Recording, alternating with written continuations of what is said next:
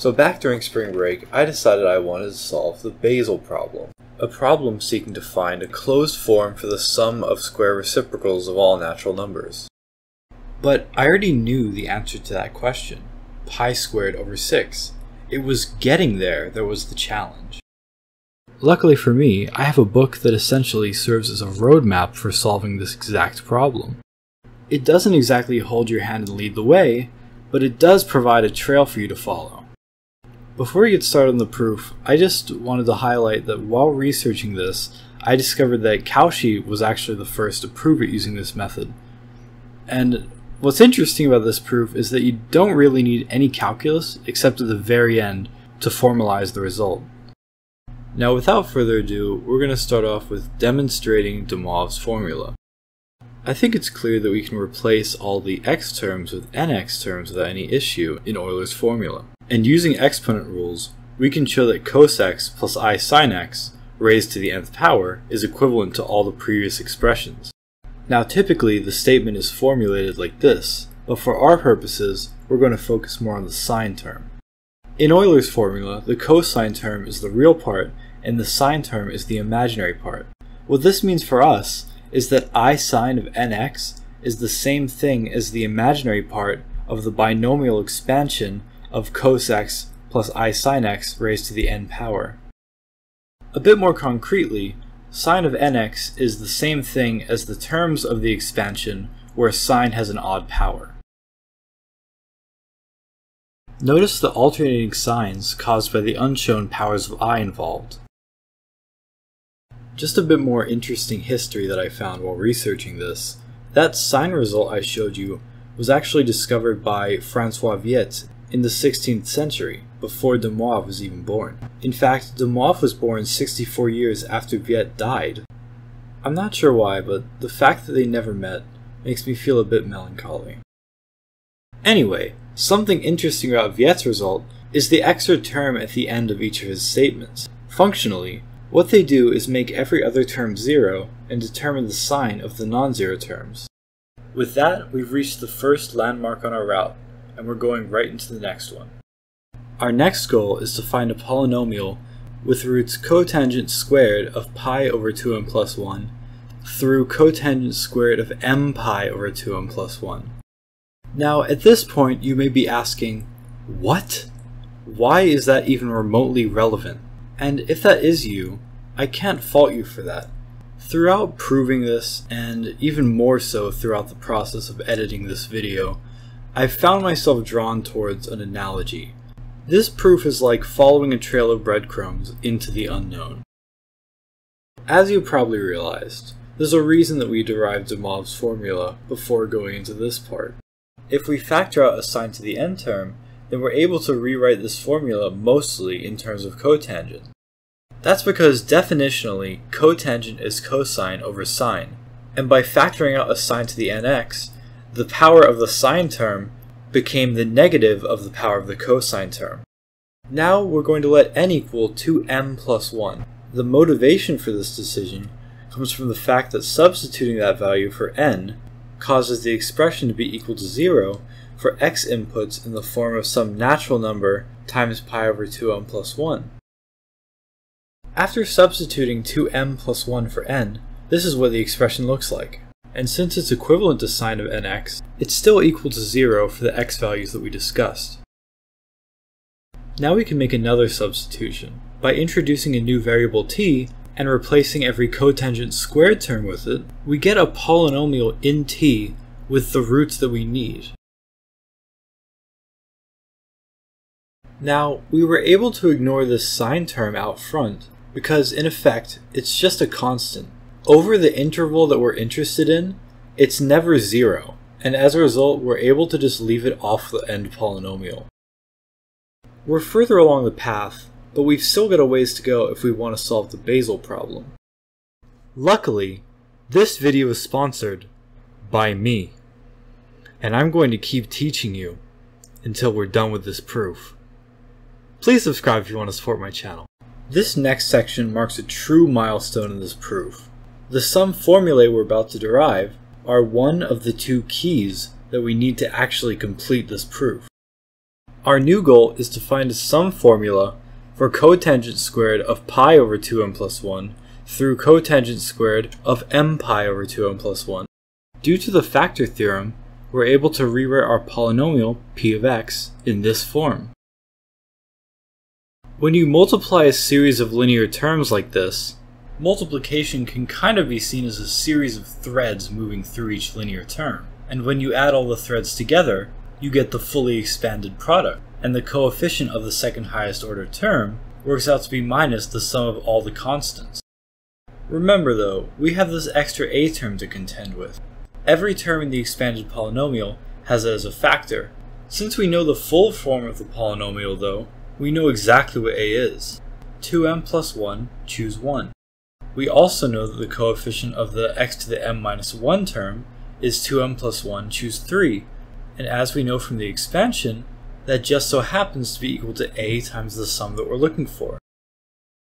Using a bit of algebra, we can rewrite our cotangent sum as 2m plus 1, choose 3 over 2m plus 1, choose 1. This is the formula for n choose k, and it's what we're going to use to simplify the result.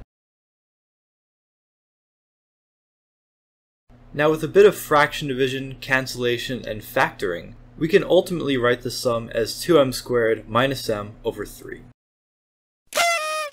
You may have noticed though when I introduced this section that I used the plural, formulae.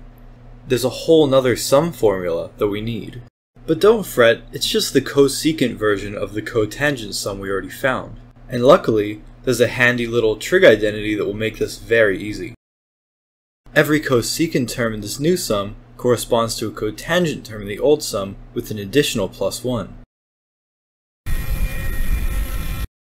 That means that the cosecant sum formula is the cotangent sum formula plus m. So in the end, we're able to write it as 2m squared plus 2m over 3. We're finally nearing the end of our path. We have one of the two keys that we need, and this next section will allow us to actually apply the sum formula we just derived towards solving the Basel problem. If you start with a circle and draw these points on and about it, such that Q is the center, R and S lay on the circumference, and T is the point collinear with Q and S, with the additional property that the line segment RT is tangent to the circle at point R, then the following inequalities hold. The area of triangle QRS is less than the area of sector QRS is less than the area of triangle QRT, at least for some angle alpha between 0 and pi over 2. Triangle QRS has a base of 1 and a height of sine alpha, therefore its area is 1/2 times sine alpha. The area of a circular sector is the angle over 2 times the radius squared, and in the case of sector QRS, the radius is just 1, so its area is simply alpha over 2.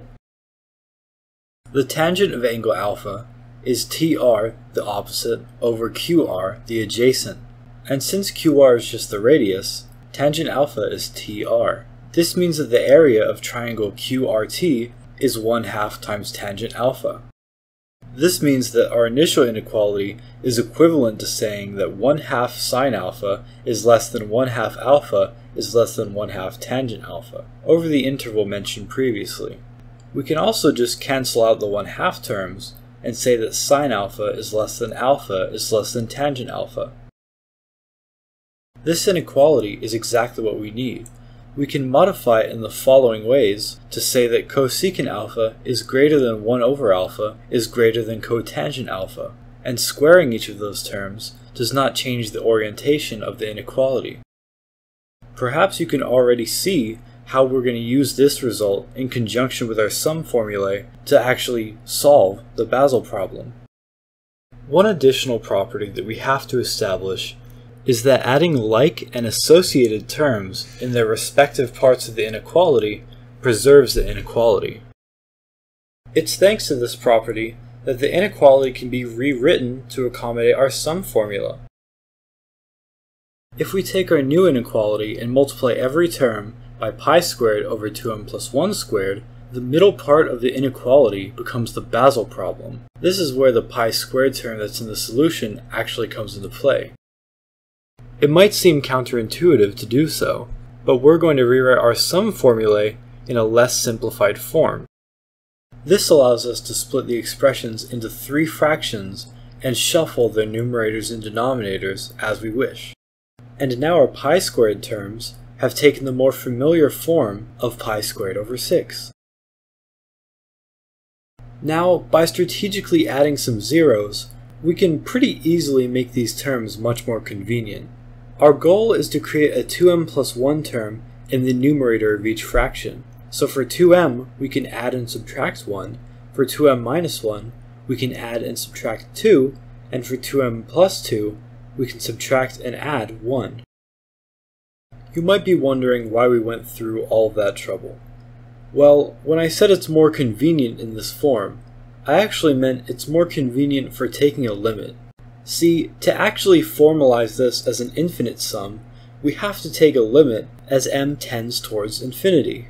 And those fractional parts, with constants in the numerator and 2m plus 1 in the denominator, tend towards 0 as m approaches infinity. Thus, the limit of the infinite sum of 1 over the square numbers goes to pi squared over 6. And out of all things, it ended up being the squeeze theorem that got us there in the end. Honestly, I find it kind of funny, because the squeeze theorem is just one of those things you learn in Calc 1, and then you don't really use at all until, something like this, where you find yourself needing it. And with that, we've reached the end of the line. The Basel problem is solved. I hope you enjoyed this video, and thank you very much for watching. If you have any questions, please ask them in the comments. I'll answer any that I can, and if I get enough, I'll probably make a follow-up video answering all of them. This video is not clickbait. This is the cat that's in the thumbnail. Goodbye.